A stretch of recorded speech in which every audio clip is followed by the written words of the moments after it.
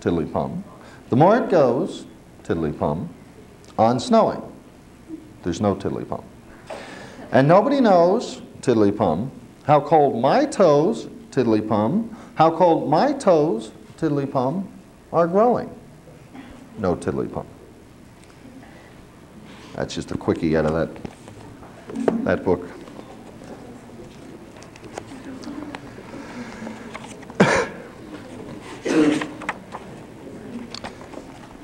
In addition to House at Pooh Corner, Milne wrote several other books. Included is this one entitled When We Were Very Young. He has a sequel to it that is Now We Are Six. These poems, despite their titles, I think can be read and enjoyed by folks of all ages.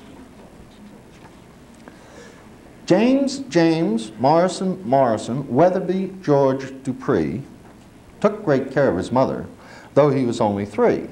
James said to his mother, "Mother," he said he, "you must never go down to the end of town if you don't go down with me." James Morrison's mother put on a golden gown. James Morrison's mother drove to the end of the town. James Morrison's mother said to herself, said she, "I can get right down to the end of town and be back in time for tea." King John put up a notice: lost or stolen or strayed. James Morrison's mother seems to have been mislaid. Last seen wandering vaguely, quite of her own accord, she tried to get down to the end of the town, 40 shillings reward. James Morrison, commonly known as Jim, told his other relations not to go blaming him. James said to his mother, "Mother," he said he, "you must never go down to the end of town without consulting me." James Morrison's mother hasn't been heard of since. King John said he was sorry. So did the Queen and the Prince. King John, somebody told me, said to a man he knew, "Well, if people go down to the end of town, well, what can anyone do?" W.G. Dupree took great CO with M, though he was only 3. J. said to his M, he said he, "You must never go down to the end of town if you don't go down with me."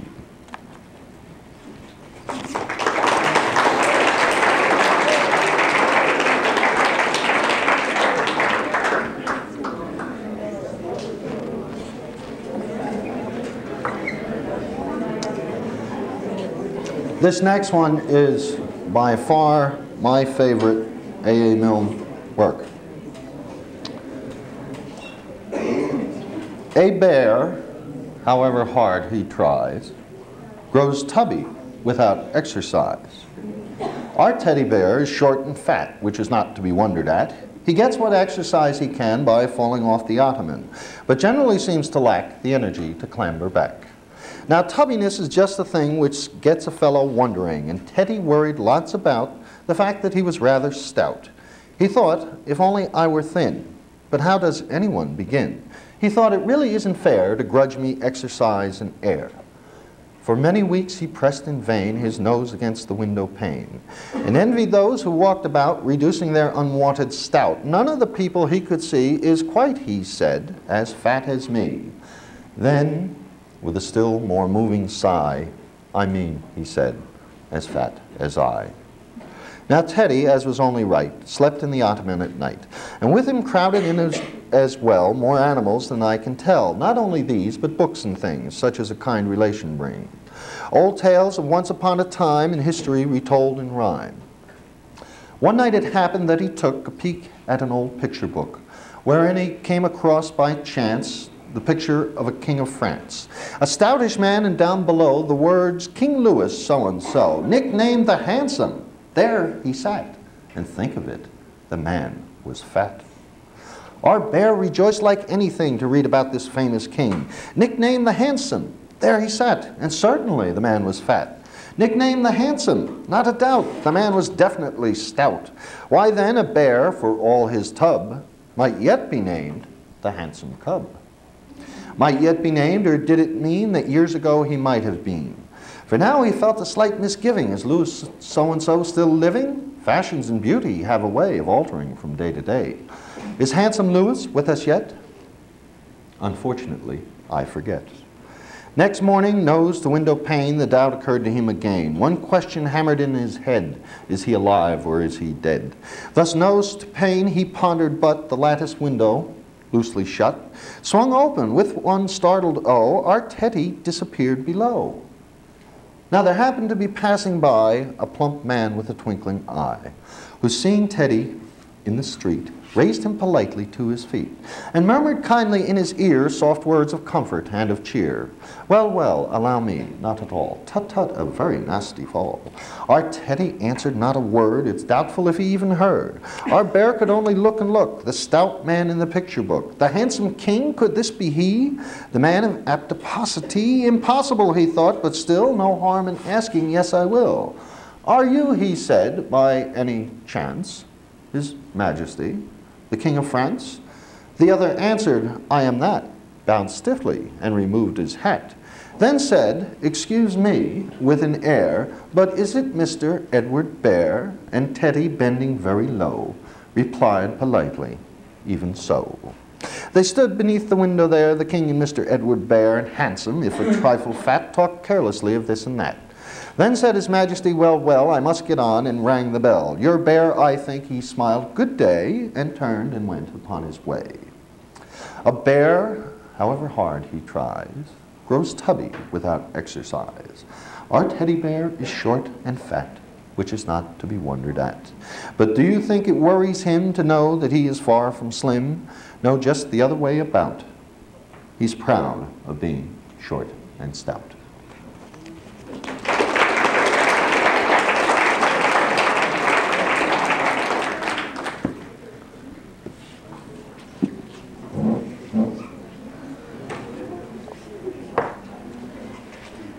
That's really great stuff. For those of you who haven't read it, I strongly urge you to do so. Another one of my favorites is a fellow who, long since dead, who was the son of a very well-to-do family, Eastern United States family, who during the 1920s would wander about the countryside dressed in rags, as a bum, during the height of the Depression era. And he wrote several volumes of poetry and songs. And he gives detailed instructions for the recitation of his poems, which I completely ignore. I think the man was a marvelous poet. I don't think he knew beans about orchestration. So these are my own interpretations of these types of poems. He wrote one on the founder of the Salvation Army, General William Booth, who was a extremely well-known, much admired person in the late 1800s, early 1900s in the, actually all of North America. He founded the Salvation Army, and to this day it still reflects many of the principles and the precepts that he brought to it. The executives of the Salvation Army work for what in the corporate world is considered fish heads and rice. They make very little money. These people are extremely dedicated. They do a very good job. This poem is entitled General William Booth Enters into Heaven. Booth led boldly with his big bass drum, and the saints smiled gravely, and they said, "He's come."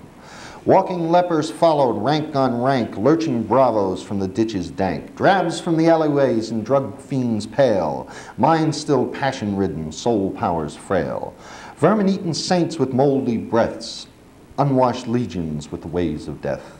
Are you washed in the blood of the Lamb? Every slum had sent its half a score, the round world over Booth had groaned for more. Every banner that the wide world flies boomed with glory and transcendent dyes. Big-voiced lasses made their banjos bang, tranced fanatical they shrieked and sang, "Are you washed in the blood of the Lamb?" Hallelujah, it was queer to see bull-necked convicts that the land made free. Looms with trumpets blow to blare, blare, blare, on and upward through the golden air. Booth died blind, and still by faith he trod, eyes still dazzled by the ways of God. Booth led boldly, and he looked the chief, eagle countenance in sharp relief, beard a-flying, air of high command, unabated in that holy land. Jesus came out from the courthouse door, stretched his hands above the passing poor. Booth saw not, but led his queer ones there, round and round the mighty courthouse square. Yet in an instant all that blear review marched on spotless, clad in raiment new. The lame were straightened, withered limbs uncurled, and blind eyes opened on a new sweet world. Drabs and vixens in a flash made whole, gone was the weasel head, the snout, the jowl. Sage and sibyls now, and athletes clean, rulers of empires and of forest greens. The hosts were sandaled and the wings were fire, but their noise played havoc with the angel choir. Oh, shout salvation, it was good to see kings and princes by the Lamb set free. The banjos rattled and the tambourines ching-ching jangled in the hands of queens. And when Booth halted by the curb for prayer, he saw his master through the flag-filled air. Christ came gently with a robe and crown for Booth the soldier, while the throng knelt down. He saw King Jesus, they were face to face, and he knelt a-weeping in that holy place. Are you washed in the blood of the Lamb? We'll have another one by Lyndsay shortly.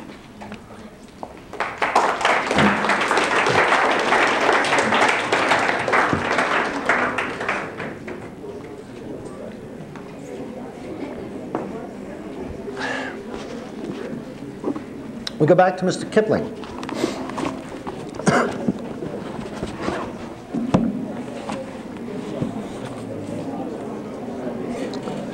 This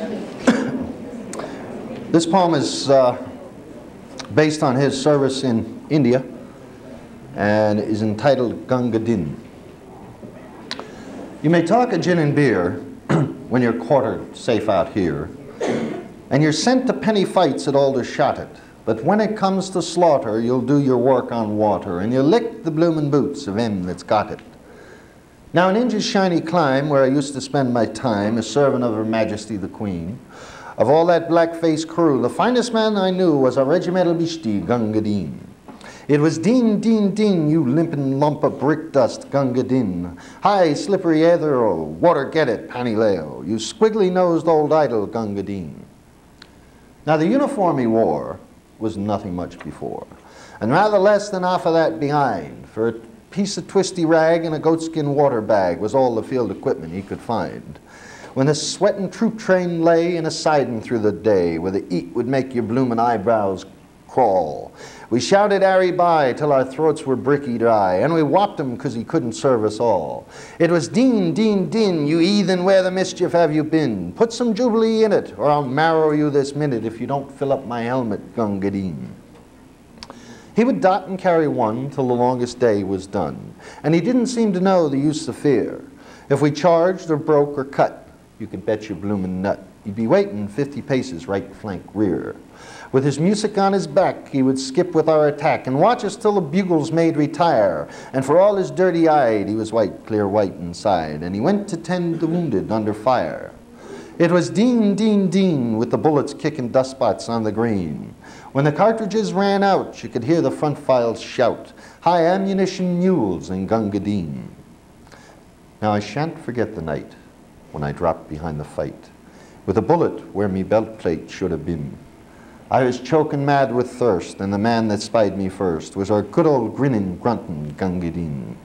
He lifted up me head, and he plugged me where I bled, and he gave me half a pint of water, green. It was crawling and it stunk, but of all the drinks I've drunk, I'm gratefulest for one from Gunga Din. It was din, din, din. Here's a beggar with a bullet through his spleen. He's crawling up the ground and he's kicking all around. For God's sakes, get the water, Gunga Din. He carried me away to where a dooley lay, and a bullet came and drilled the beggar clean. He put me safe inside, and just before he died, "I hope you like your drink," says Gunga Din. So I'll meet him later on in the place where he is gone, where it's always double drill and no canteen. He'll be squatting on the coals, giving drink to poor damned souls, and I'll get a swig in hell from Gunga Din. Yes, din, din, Din. You Latheroutian leather Gunga Din, though I belted you and frayed you, by the living God that made you, you're a better man than I am, Gunga Din.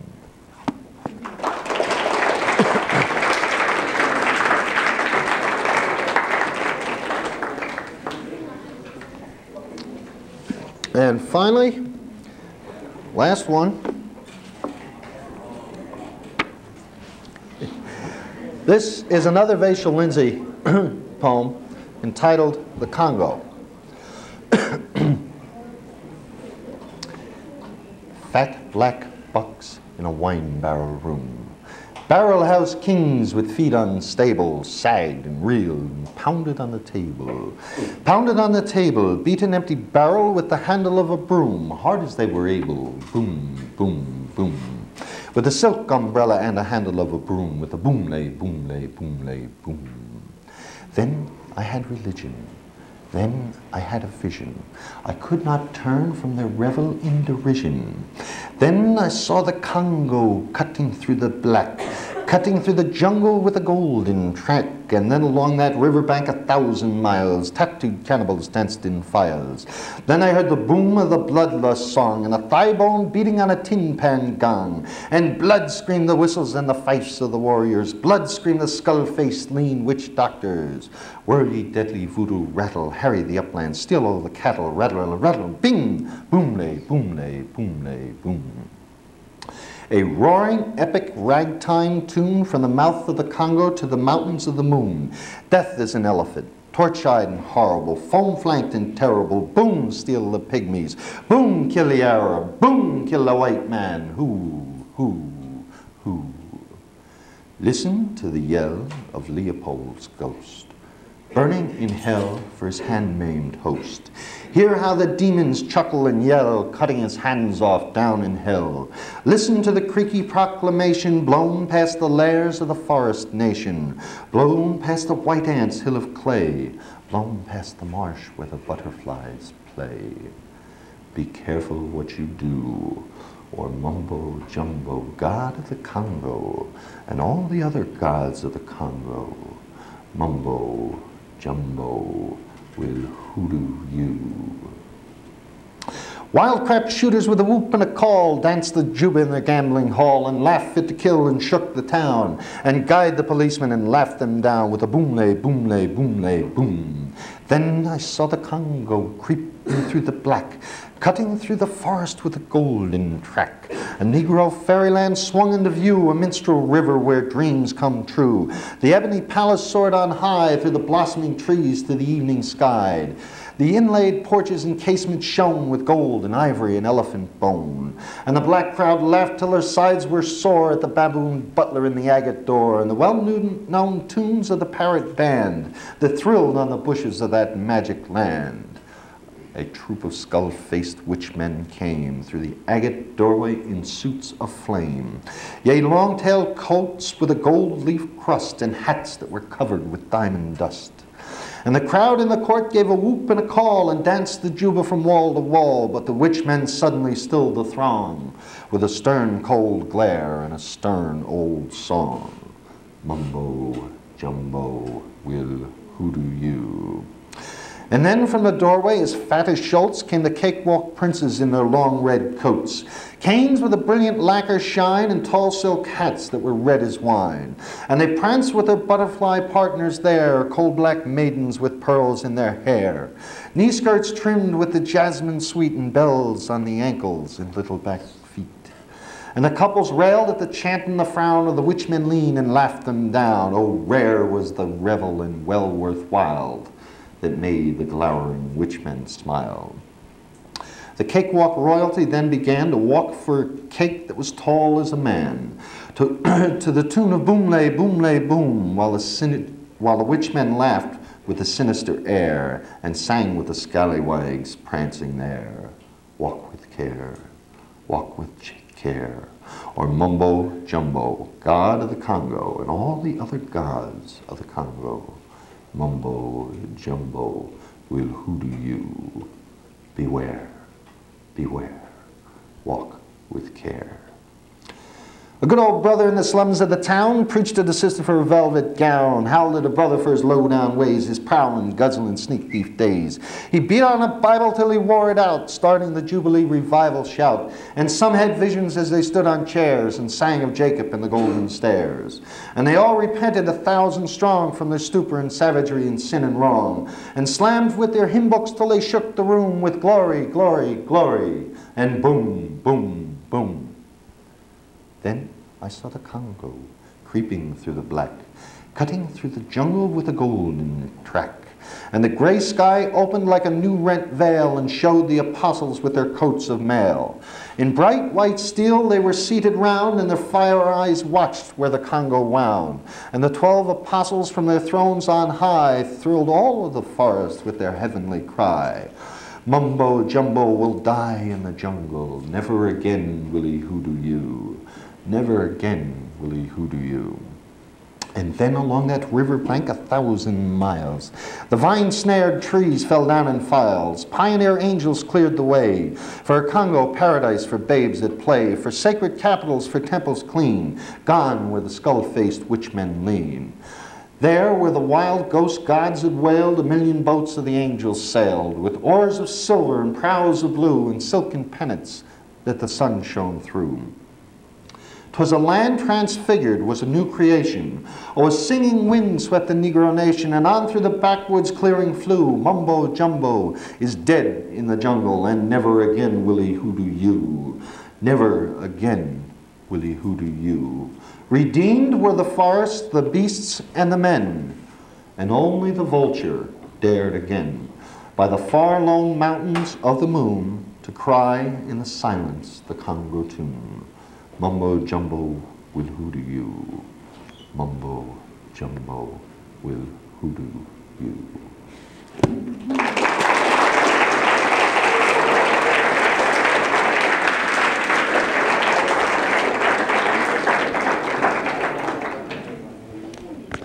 That's for that. Anybody have any questions?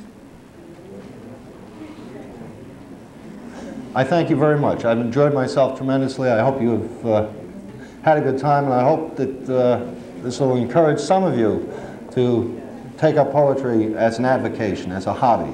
As you can tell from my reaction to it, I really enjoy doing this.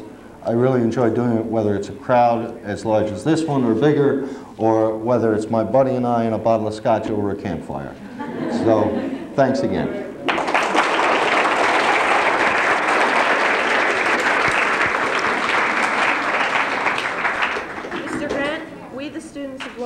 Would like to thank you for taking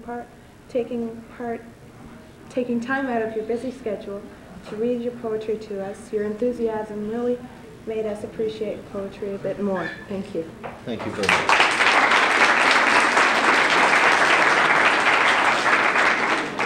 You will be expected in your B2 class this afternoon. However, that doesn't start for about another 10 minutes. This clock is wrong up here, by the way. I think I've got about 10 after 3, 2 right now. So.